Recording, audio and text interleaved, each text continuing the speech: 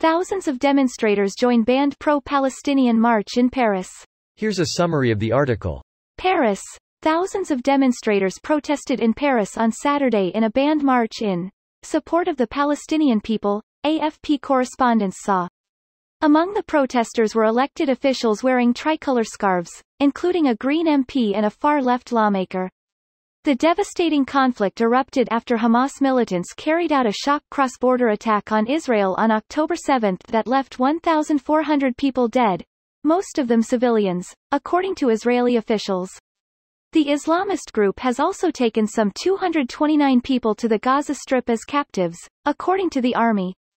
In retaliatory Israeli strikes, more than 7,700 people have been killed in the Gaza Strip, including some 3,500 children, according to the territory's health ministry. Daily newsletter receive essential international news every morning. It is not right that a ceasefire has not been called, that thousands of civilians are dying and no one is saying anything, she said. This post received a score of 3,600, with an upvote ratio of 84%.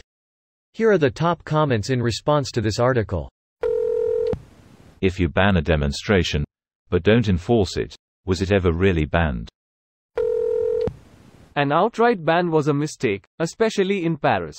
Parisian rioting season is a meme. FFS, mitigation and containment should have been prioritized. Paris has had some issues with terrorism in recent years. This chain of removed is the funniest thing I've seen today. No, I don't have a life. Is Reddit on a troll hunt? Or perhaps it was the same user? Usually it's someone who said something anti-Semitic and Reddit removed them. You'd be surprised the kind of words that will get your comment auto-removed. Banning the French from protesting. Yeah, that's not going to work. Are they French? About as French as me after I eat one escargot. Can't imagine why there's a rise in the far right across Europe.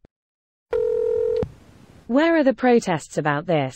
Yes, of course. Why won't the Paris government condemn Hamas? Civil action certainly is required to get him to say Hamas is bad.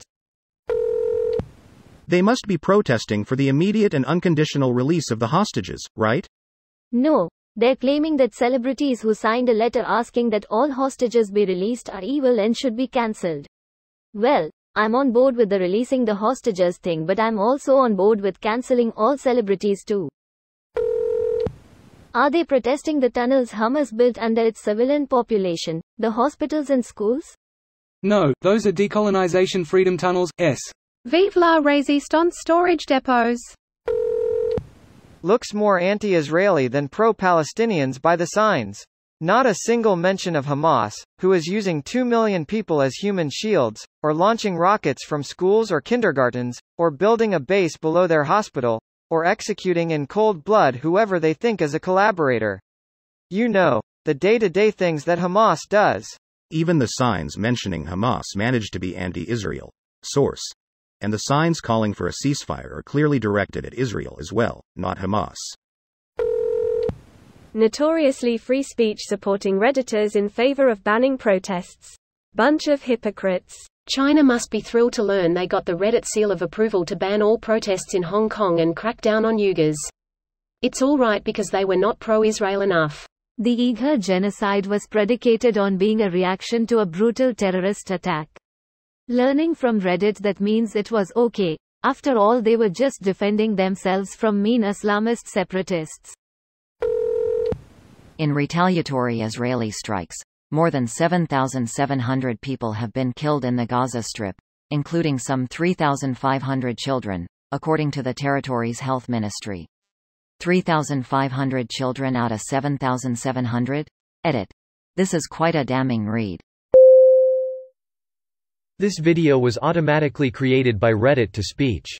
The article and comments in this video were selected from Reddit according to their upvotes, and any paraphrasing was performed by smmry.com, without any human intervention.